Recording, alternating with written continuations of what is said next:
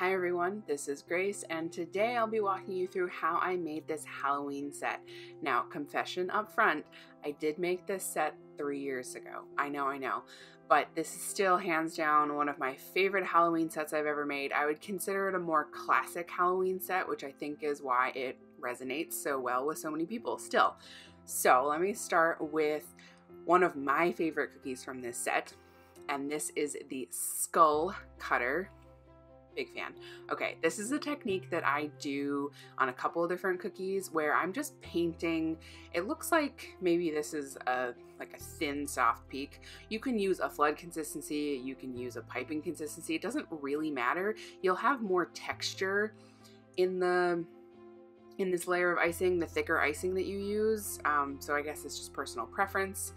And you just paint it on with a paintbrush. Now, only use paintbrushes that you've only ever used with icing. Don't use a paintbrush you've ever used with real paint. But people ask all the time, like, are you using special paintbrushes? Nope, I'm just using paintbrushes. That glitter there are a few different products in this set that I no longer use. So I will link similar products that I do use today. That glitter is one of the products I no longer use, but I will link one that I would actually use today in the description of this video.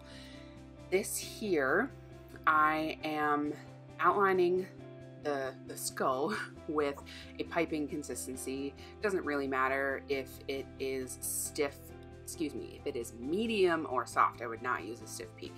If it's medium or soft. This to me looks like a medium peak.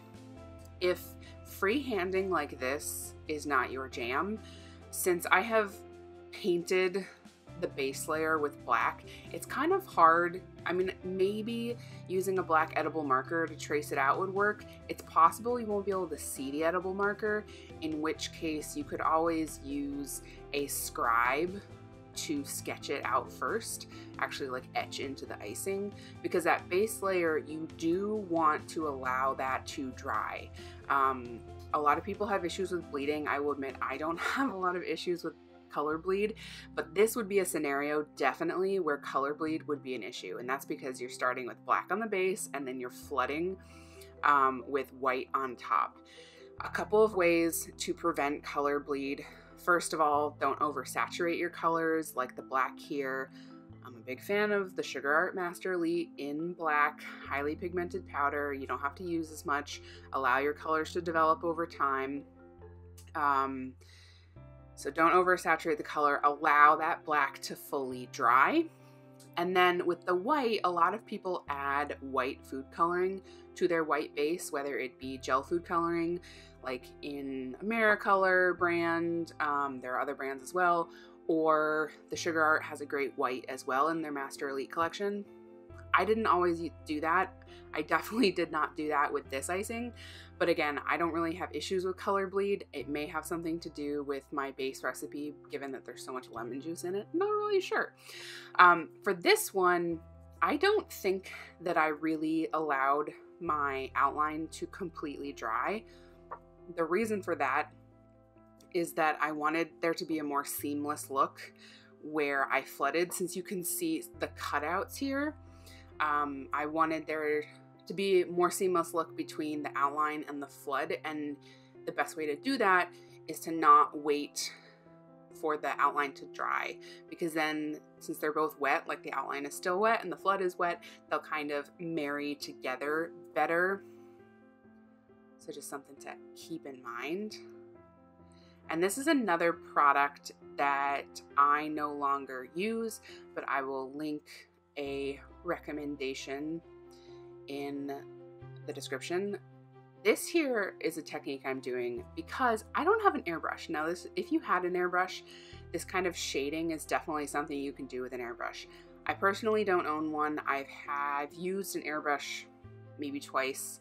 I just don't think it's, for me personally, in the way that I work with cookies, it's not worth the purchase, because you're not only buying an airbrush, you also have to buy all of the airbrush colors, because you're not just using like gel food coloring. You have to use specific airbrush colors.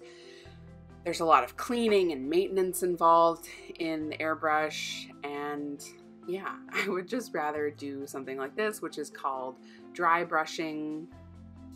And I don't know, I think you can also have a lot, well, as someone who doesn't have a lot of experience with an airbrush, I think you can have more control when you're doing something like this with a brush. I'm just using a pretty like plush brush. If you use something too stiff, a brush that's too stiff when doing dry shading like this, it will be a bit too stark, if that makes sense. And this is a skull, and like, so no, my eyes are not perfectly symmetrical, but it's a skull. I don't know. Are actual skull eye holes perfectly symmetrical? Maybe they are. Anywho, this next cookie is hands down one of my favorites, if not maybe my favorite design of this entire set. It's just, I think probably the reason why it's my favorite is because this tombstone is a bit more of a blank slate. You gotta have a little more imagination to do it up, right? So I wanted it to be like this creepy, spooky-ish tombstone with some dimension. So the way that I first accomplished some dimension, you'll see in a momento, is that I did a little bit of wet on wet with the, just give it a second. Here I am using my scribe. This is one of my original older scribes. I no longer use this one. This is the Sweet Sugar Bell one. It's a great basic scribe. I just found that the handle would discolor really easily. It's made out of white plastic of some sort. All right, so here I'm going with my dimension. And I actually think this might be piping consistency. No, this can't be piping consistency. That must be a flood. Okay, but I'm using my scribe here to just do some messy pulls just to give the grass a little more like pointy look like grass might have. Kind of mix it together a little bit more at the bottom. So that's my base for the grass. And then I'm doing the dry brushing here again, just to add that dimension. And again, if you have an airbrush, you could totally use an airbrush for this.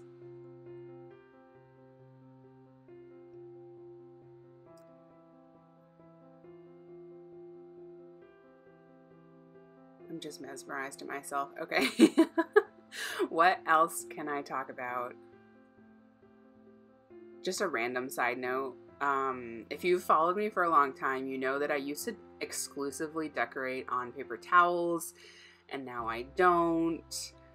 I decorated on paper towels largely because back in the day I only filmed in square frame, and that was perfect for Instagram. Now when you fold, I always buy the paper towels that are half sheets, and I would fold them in half, and that's a perfect square, so that always gave me the perfect frame. But as you can see now, I now need landscape and portrait. So anywho, I just used piping consistency to add a second layer on that grass, and I just love how that looks. Like, it was really easy, really simple, but it just looks so much cooler. Okay, just impressed with myself, clearly. All right, this is piping consistency. This looks like a soft-ish peak, maybe somewhere between a soft and a medium. At this point in my cookie decorating life, I was not as aware of the differences in different piping consistencies and different flood consistencies. I kind of just rolled with whatever I made that day. And as you can see, I did a 2 consistency outline in flood. So that was definitely the piping consistency that I did that skull with. And this looks like almost a flood, which I definitely should not have been piping letters with a flood. But maybe that's all I had. It's my guess here. My favorite part, okay, the grass is probably my first favorite. My second favorite part is this little spider, that's what this is called. The little spider that I drew on. Okay, I'm just going to say these markers that I'm using here, I think this is a brand of marker that I no longer use. So I have found that with my recipe with the lemon juice, some edible black markers will, they'll turn kind of green after a couple days. Like they go on black like this, but then I think the acid in, there we go, there's the tombstone. The acid in my lemon juice icing turns the black writing green, which is just super annoying. But I have found a couple of different edible marker brands that don't turn green, which is awesome.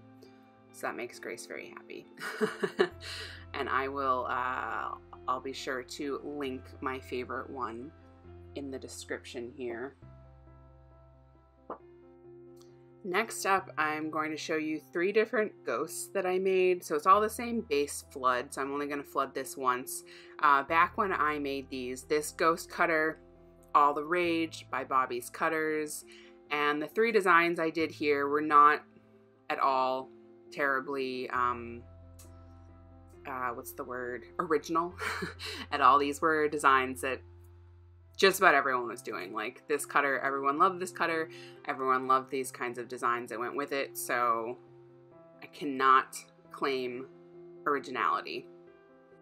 And you know, that goes for a lot of cookie cutters. I think one of the biggest misconceptions that people who know nothing about the cookie world think is that cookies are all, what's the word? There's a lack of understanding that cookie cutters are sold in the cookie world. And the person who made the cookie cutter designed the cookie shape design. And a lot of times it's already comes with a design because that's the design of the cookie cutter. Like it's a very specific shape. And by buying that cookie cutter, you're buying the right to make that design. And it's not like, because I happen to be the first person you saw making this particular design or particular shape, that I somehow came up with it. Chances are I didn't. Like the person who designed this cutter came up with the design of the shape itself. So anywho, but by buying the cookie cutter, you know, you're buying the intellectual rights to use that design. And same thing goes, I've talked about with hand lettering before, like hand lettering that comes with a cookie cutter. So anywho, I digress.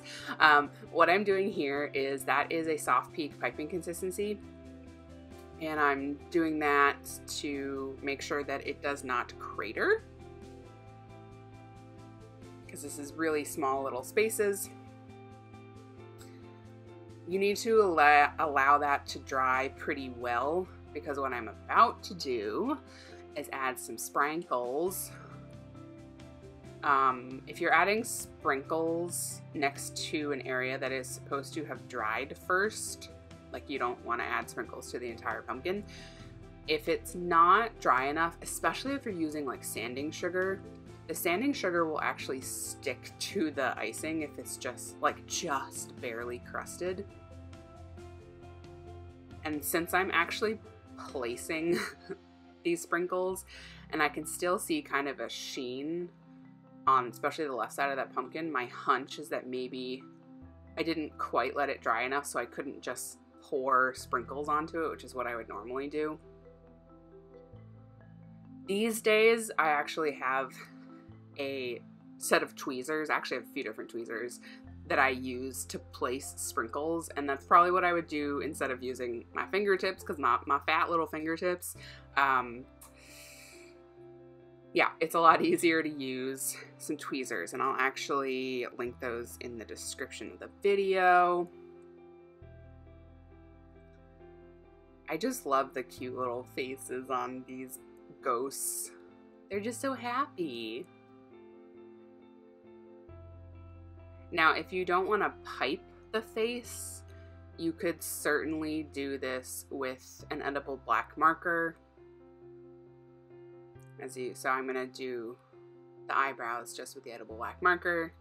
No, the cute ghost. And I have 2 more ghosts to show you. So like I said, so I just flooded them all the same. And now I'm going to show you how I finished off these other two.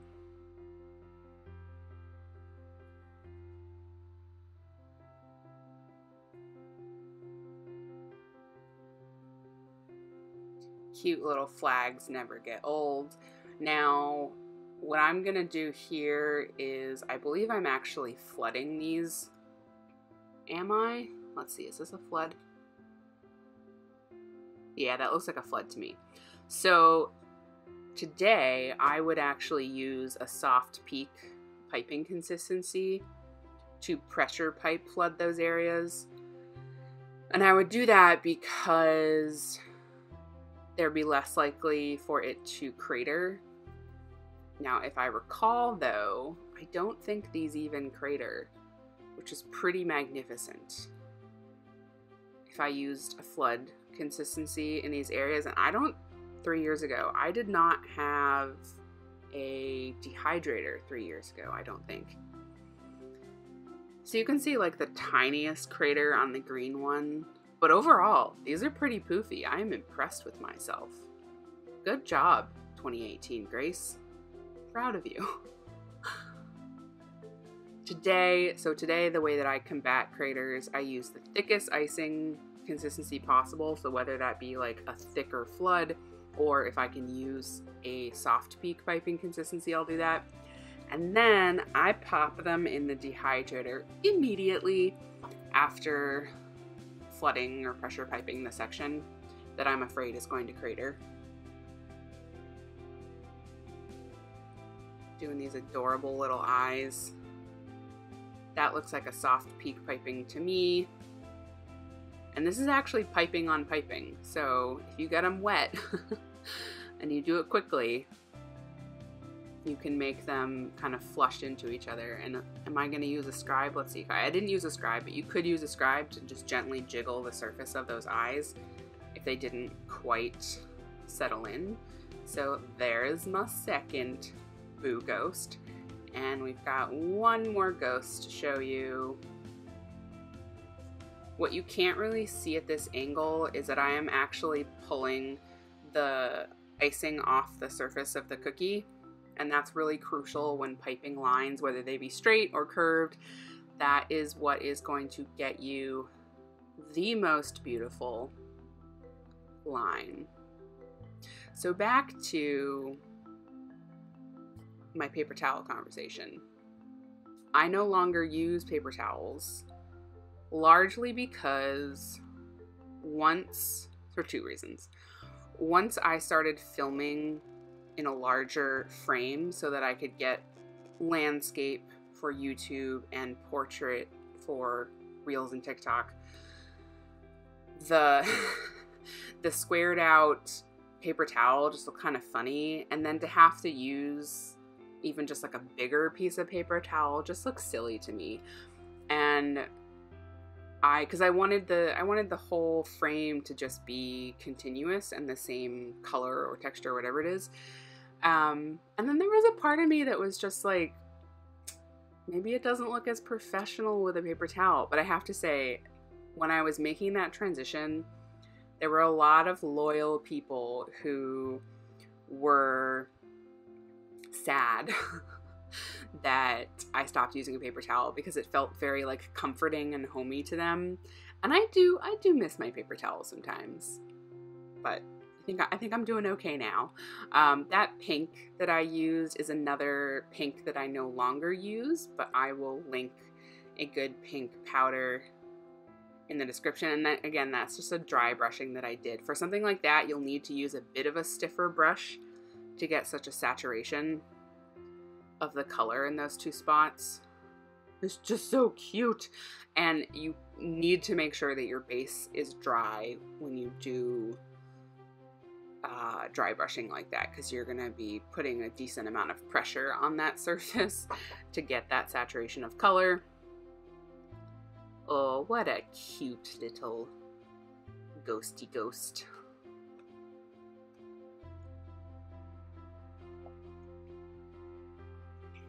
And there is our third and final ghost. Let's see, up next is another one of my favorites, and actually it's it's often a lot of people's favorites, and I've been trying to figure out why. It might be just that it's super simple, but it's also like easy to do at the same time. I don't know. Who knows? This is a flask. Is this called a flask? I'm having a moment of doubt here. This is a science beaker? Beaker. Maybe that's the word. Someone please correct me in the comments. Okay. And honestly, I'm not really sure where I got this cutter from. I'll try to link as many cutters as I can in the description, but I know that a lot of these were random metal cutters that I had. So we'll see if I can link a lot of them. But what I'm doing here is, I guess, like a wet on wet technique, because I'm flooding two sections next to each other, wet next to wet, because I wanted there to be a seamless connection between the white and the purple, and doing some wet on wet bubbles here with this green. And you can tell my flood was pretty thick because that green isn't like falling in immediately. Let's see if I do what I know. Okay, what does drive me crazy about these dots is they were like a little too placed, if that makes sense. Like, they don't really look like genuine bubbles, but that's okay. That purple, just side note, I want to say, so the purple is a very like grayed out purple, and the way that I do that is I just add some black to it. Now, I'm not a true color mixing artist, and I do believe my art teacher friend would tell me, Grace, why are you adding black? I think what you're supposed to do is add blue, and that's what gets you the grayed out. I'm not really, no, is it? I don't know. I don't know what I'm saying. I don't know. Whatever. What works for me is black. I just add a tiny bit of black. I usually add some already mixed black icing, because even just using the tiniest drop of black is going to be too much black. If you're going to use black straight from like the bottle of gel food coloring, that's what I would do. I would take a toothpick and stick that toothpick in and just add the tiniest bit. Okay, there is our glass beaker flask thing. I think it's a beaker. Gosh, it's been a really long time since I've been in science class. This friendly monster is definitely not an original design. I'll link the person that I originally saw it from in the description. This is an absolute favorite of a lot of people, and I think it's because it's just so simple. Like, I am actually using a square cookie cutter here, but if you don't have a square cookie cutter, you can just cut out a square with a knife and your cookie dough. Super simple there. Flooding it with green. You can do a 1 consistency, you can do a 2 consistency outline and flood. Whatever you are most comfortable with. You can see though that you see that shadow on the left side? That is a crater on a larger surface. It's just less noticeable because it's a larger surface. But that just goes to show you that all royal icing craters. This here I did a 2 consistency outline and flood. And again, you know, if I did this today, I would definitely do a 1 consistency, because y'all, like, I ain't got time to be outlining and flooding a detail on top. Some people who do this kind of detail don't like to do 2 layers of icing. They will actually like do the hair first, outline and flood that.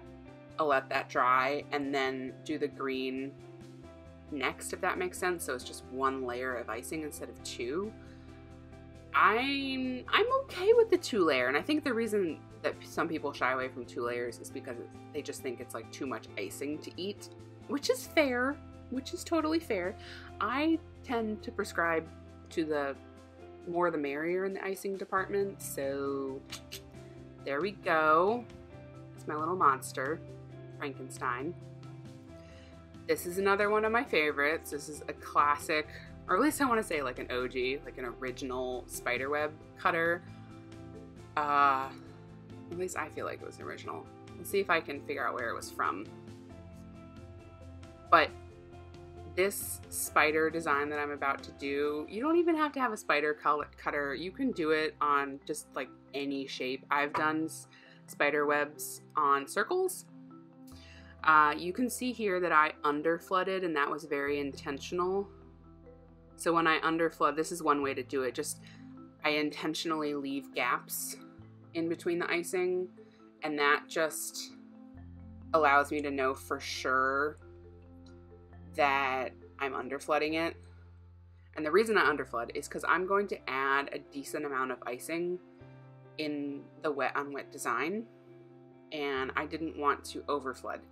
When I first started, and certainly around this time, one of my biggest issues was overflooding. It was just really hard for me to gauge how much icing, how much flood icing to add to the surface, even when I was outlining. And so when I first started, I would always make a couple extra of each design because I was anticipating that probably one of them would overflood. And often, sometimes you can catch an overflood before it's too late and you can fix it and no one will know, but not always. Sometimes you don't know until the cookie has until the icing has dried too much, and then it's like, well, you can't do anything about it because you've already got icing over the edge of the cookie and blah, blah, blah. So I'm doing wet on wet here. That was a messy, what I would call a messy wet on wet, just because I didn't clean off the scribe after every pull, which I think is fine because this is a spider web and you don't need to have a clean pull every time. And here I am going again with my dry brushing.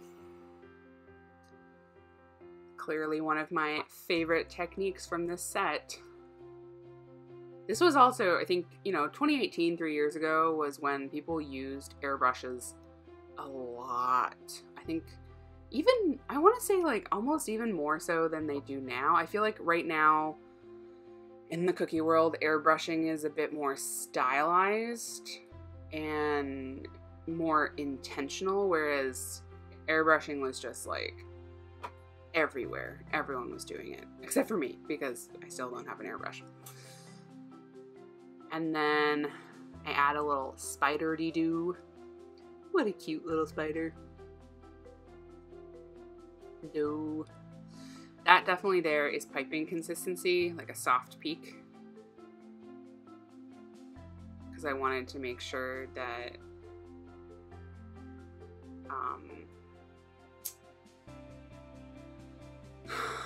that it didn't crater. I know, the legs on the spider look a little funny. I don't think, whatever. And oh yeah. I did 10 legs on the spider. I'm sorry. Spiders are supposed to have 8 legs, right? This is one of the moments where I go, it's a cookie, people. So my spider has 10 legs. YOLO. I don't know. Oh, how cute. So cute. So cute. Okay, another, gosh, I know, this is what I do. When I figure out what order I want to do the cookies in, I often stack it with all of my favorite ones first. So this is another favorite one. Surprise, surprise. And I'm doing that same technique again, where I'm just painting on the base. I can tell, by the way, that I have added I've way oversaturated my black. That was one of my biggest struggles when I first started, was I was continuously oversaturating my black. And I think when I get to the cauldron, I will explain how not to do that. Because that's an important thing to learn. And there are also some adverse effects of oversaturating your icing, which I think I experience a bit later. We'll see. All right, again, that's glitter that I don't use anymore, but I will link some other options. You can definitely see that that icing has dried because it's very matte now. I'm doing more cutouts, and I firmly believe that you need to use a 2 consistency outline and flood for cutouts, or at least you do need to be outlining the cutouts with a piping consistency first, because cutouts are very hard to achieve and maintain if you're not doing an outline like this, because the flood just wants to flood into itself. I've done cutouts a handful of times, like small cutouts, without outlining first, and I have regretted it every single time. So learn from my mistakes, friends. Use that piping consistency for your cutouts. This was a moment that I almost regret doing. Maybe not, because it adds a lot of dimension. But instead of making this just one flat pumpkin surface, I decided to add sections to my pumpkin. Whoops, my line broke there. Line breaks very easily, usually due to inconsistent pressure on your bag as you're piping. So just keep that in mind. I could have done a better job on these lines, making these sections look a little more realistic and rounded, but oh well. Okay, so I will say one of the other things that I struggled with a lot when I was first beginning around this time was flooding in sections like this. I really struggled with the seam in between them. And something that I certainly do differently now is I make sure that the sections are flooded much better just with the tip of the bag than having to use a scribe like this. Although, okay, the first section that you flood, whatever, use a scribe to your heart's content. It's the remaining section, so the other two that I'm gonna do after these crust, that it's much more important to make sure that you're focusing on that seam. And we'll see here if I get any craters, especially in that center section, because I feel like it's gonna crater. Those are small areas. I'm using a pretty thin flood. I know it's a thin flood because it's settling on its own. We'll see. We'll see.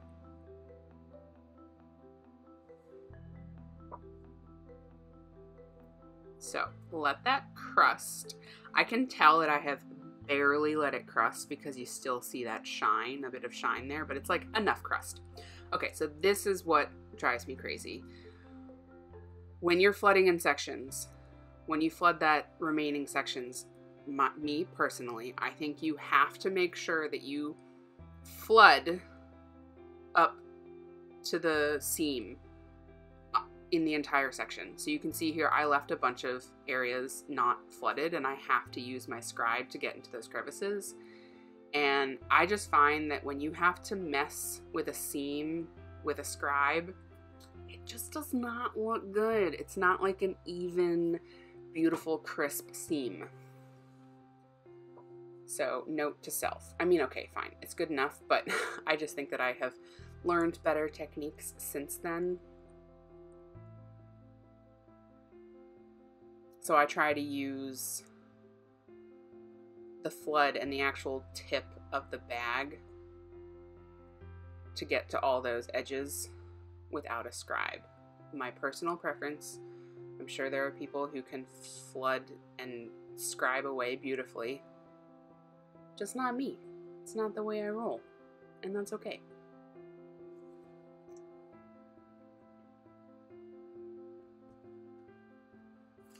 Okie dokie. Now all of that has dried pretty well. I can see a little bit of cratering at the bottom, that bottom middle section. Nothing too crazy. The stem, I know, the stem is not actually green. That's fine. I don't think I used brown at all. So like, why make a brown if you don't need brown? Maybe some stems are green. I feel like I should have done some better research. That's okay. All right.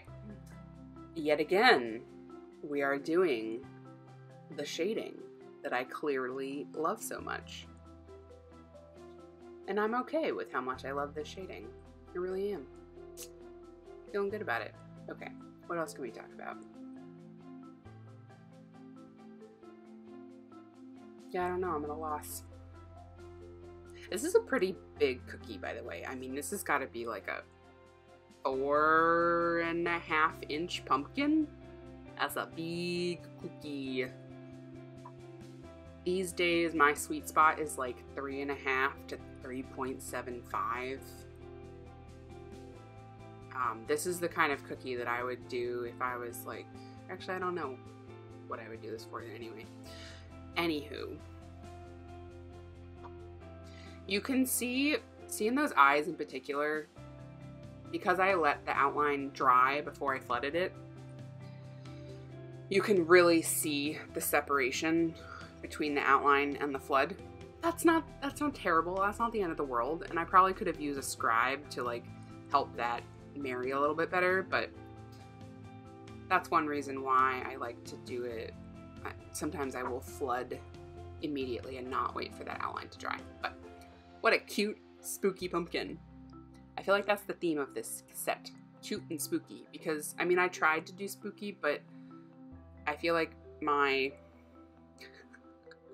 I'm not that good at spooky. And I'm okay with that. My technique tends to be more like cute, cartoon. I'm fine with that. Totally fine with that.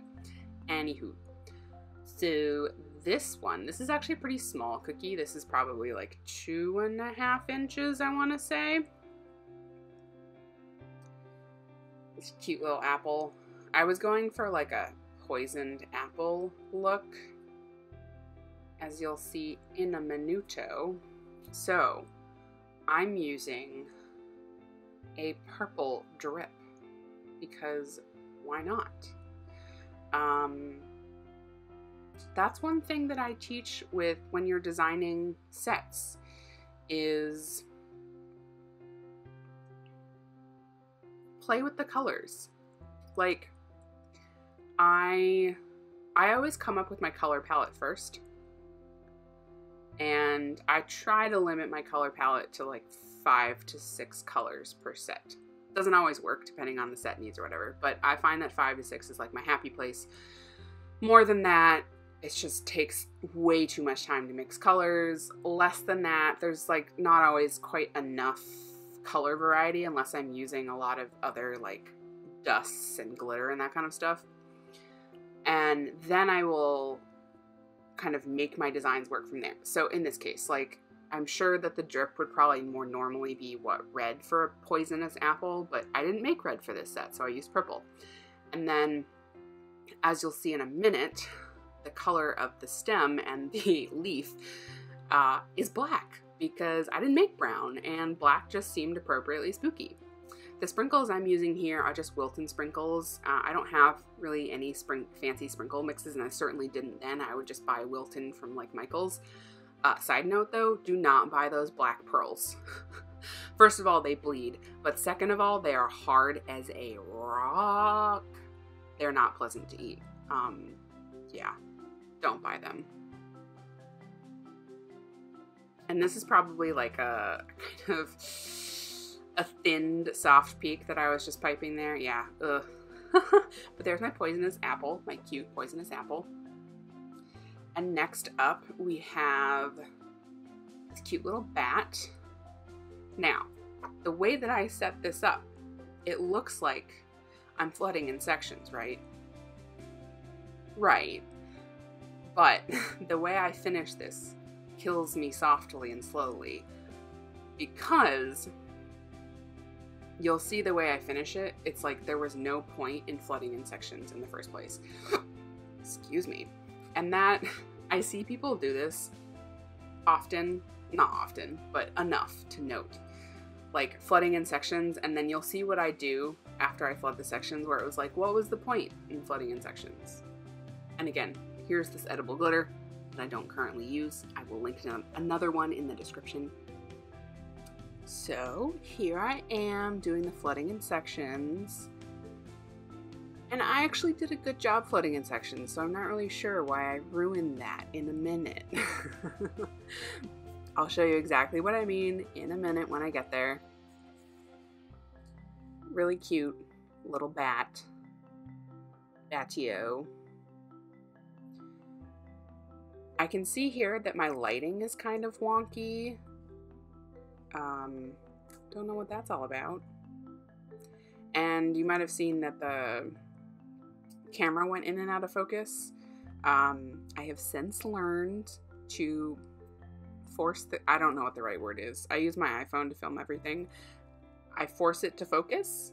There's a real word for that. On the cookie so that the camera can't change focus, so that kind of thing doesn't happen again. And that happens because your hand comes too close into the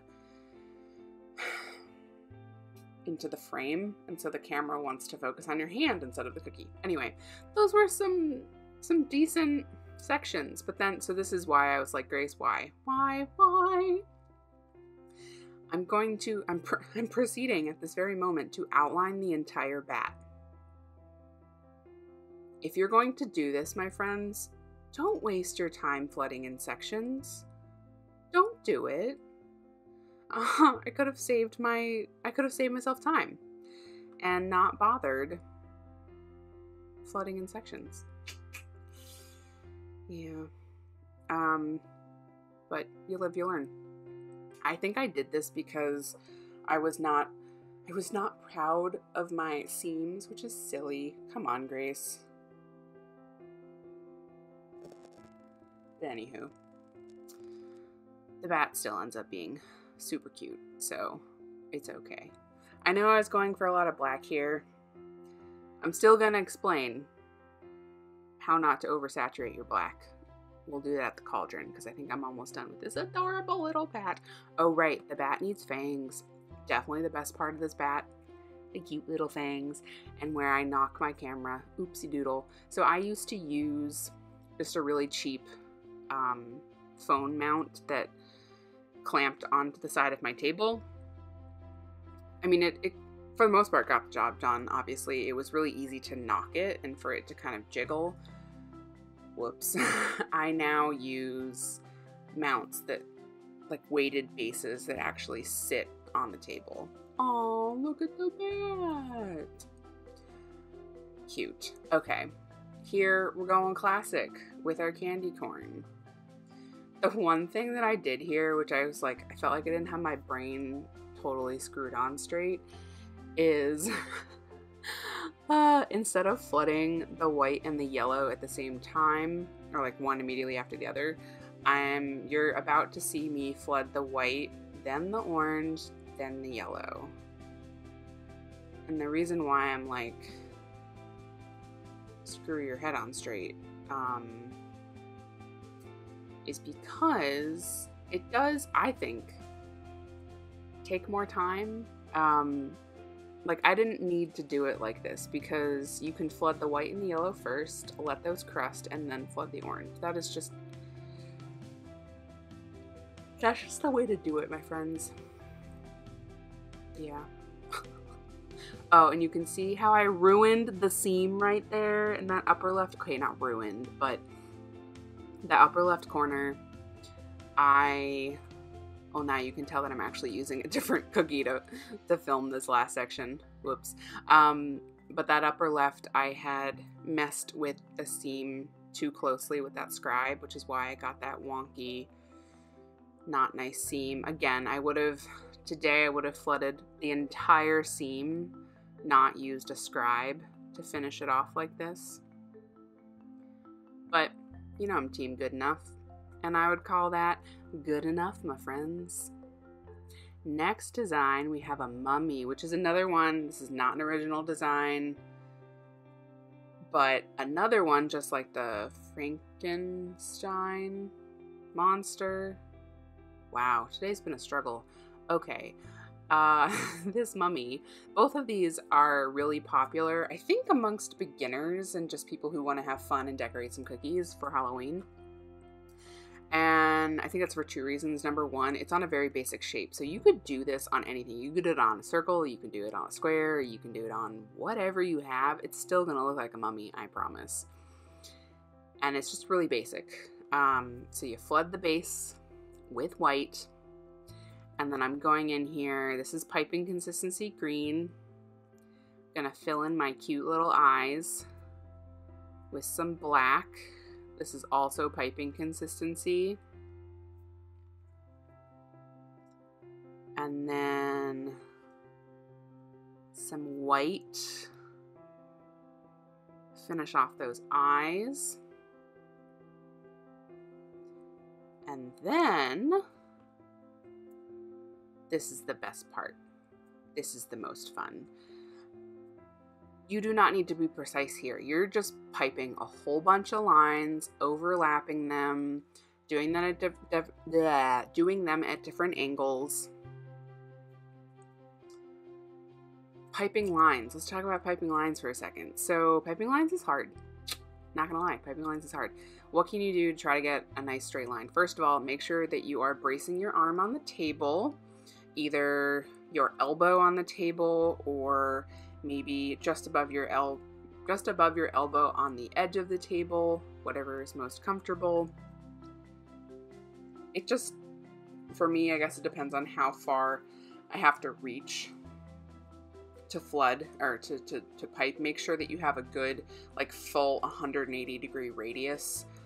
Being able to move your arm wherever it is placed, wherever you're bracing it. Second thing is you always need to lift the icing off the surface of the cookie. That's a hard thing to tell at this angle. You can't see I'm actually lifting the icing up. Anywhere from 1/4 of an inch to an inch, depending on how far you have to pipe. And second thing, make sure that you are guiding your icing. So it's like reading music. Your eyes are always going to be ahead of the line. So there you go, simple. You could even add more lines than this. Like, I was going really basic. Okay, this is the moment I promised I would talk about my black icing. Because here is a big black cookie. All right, and yes, it is gonna dye the inside of your mouth black. If you don't want to use so much black icing, something you could do, first of all, you don't have to make it black. You could make it gray. I've definitely made a gray cauldron before. You could flood it white or gray or whatever, and you could paint it black with some edible paint. That's still gonna probably dye your mouth black, but here we are. So how do you not oversaturate your black? First of all, do not use gel food coloring. This, I use gel food coloring, and it is way, way, way, way, way too easy to use way too much gel food coloring. These days, I exclusively use the Sugar Art Master Elite in black. It's a highly pigmented powder. You don't need as much. I do still have black gel food coloring, though, when I just need the tiniest bit of black to add to a color, so I don't have to use the powder. Anywho, you want to allow it to develop. I always make my black icing at least the night before. I color it to a very dark gray, and then I let it sit overnight, you know, for whatever, 8-10 hours in a sealed container on the counter. And then in the morning, it's often black enough. If it's not black enough by the morning, then I'll add some more coloring. When you allow colored icing to sit, the color will get darker the longer it sits for. I can tell that I've oversaturated this black because it is dried and it's like this matte, it looks very dry. Like, it doesn't look shiny at all. It just looks dry and probably a little crumbly. And that is, yeah, why I've definitely oversaturated it. I also got some craters in the feet. I used flood consistency for that. Today I would definitely use a soft peak piping consistency for the feet. This is still such a cute cookie, though, and it's actually pretty easy to execute because you're just going to flood the cauldron, and then I recommend using some sort of piping consistency, either soft or medium peak, to do the stuff coming out of the cauldron. And here I am using just very basic sprinkles. I'm pretty sure these are Wilton sprinkles. You'll see what I'm doing here first is actually placing the sprinkles. I like to do that with the bigger ones just to make sure I'm getting enough big ones in there, and then I'll fill it in with the smaller ones. Side note, those purple circles, again, same deal as those black circles that what are those? Those are balls. Those are called balls. Wow, okay. Don't use those. These are Wilton brand again, and they are so freaking, sorry, they are so hard. Not good. So, the rest of these, great sprinkles. Also sugar. Yum, yum, yum. And you do need to work pretty quickly when you're working with a piping consistency, especially if you're working with medium, because that is going to crust faster and it's going to make it harder for the sprinkles to adhere. If they've kind of already just started to crust, you may need to actually press down on the sprinkles to make sure that they will stick. You can add too many sprinkles, by the way, because if you add too many sprinkles, the weight of the sprinkles presses down the icing, and you could potentially have some overflow of your sprinkle section. Whoopsie doodle. Okie dokie. Speaking of sprinkles, this will be another cookie with sprinkles, and I'm doing yet another one. I don't know what you call this cutout technique that's really popular. Lots of people do it. This is one of my favorite cookie cutters. Or the favorite shapes. I cannot take original concept credit for this idea, because I'm taking what is normally, I guess, considered a candy corn cookie cutter, and I'm actually doing this candy bucket in this shape. There's so much you can do with this shape. I think it originated from Sweet Sugar Belle, and she does a lot of I'm blanking on what the word is right now, but using the same cutter for lots of different designs, which is a really awesome approach.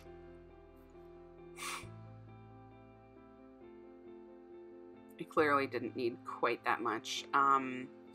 I also clearly did not film myself flooding in the this cutie patootie. Oh well. But same deal as my other, the other pumpkin that I did, flood consistency. I didn't bother with sections on this one because it was just so small and would have been hard to do.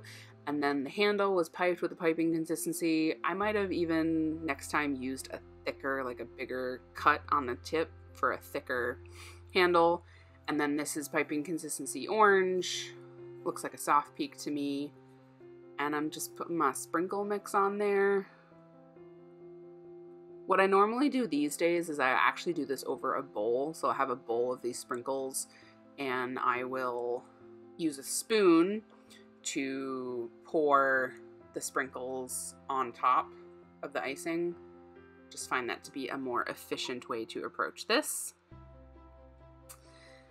And I just poured off the excess sprinkles, and now I'm using this handy dandy tool here, which I will also link. I think it has a funny little name. It's by Sweet Sugar Belle. Super easy, or super helpful. It has a scribe on the other end, but I like to use that other end, mostly the flat end. And then I do believe we have reached the last cookie in this set. How's that possible? It's been a time, my friends. All right, this is the coffin. And what can we say about this coffin here? It's a great question, Grace. I'm really digging my muted purple in this set. I will say though, I think that I could have done a better job marrying all the colors, and what I mean by that is, so a technique that I do now that I didn't always do. When I'm mixing my colors, I always mix just a little bit of each color into each other. So anywhere from like a pea size to a quarter size, depending on how much icing I'm making. If it's like a cup, it's going to be like a pea size. And what this does, I really need to figure out the correct terminology here. But it gives it the same kind of hue or same undertones.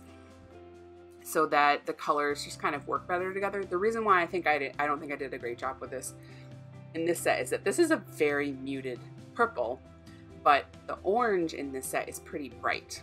And I think if I had actually done that trick to kind of mix the colors together, that the orange would have been less bright.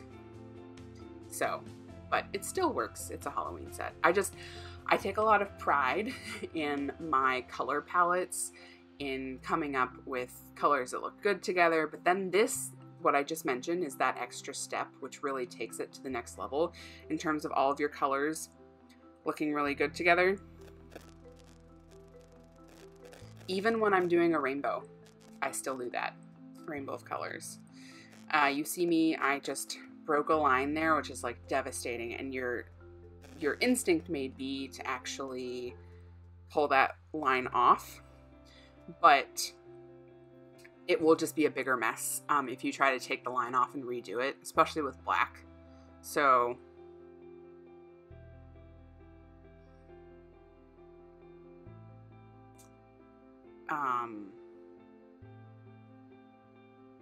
yeah, you can get really good at fixing. I didn't do the best job at fixing that line. Like, it's good enough. I think the bottom part of it didn't do the best job, but you just got to roll with it. And I like to leave, you know, it's real life. If I break a line, like I don't perfectly pipe every single line. So I think it's good to keep it real, people. I'm doing the shading again. Love this shading. Big fan. I just felt like it looked a little too plain, especially with how muted that purple is.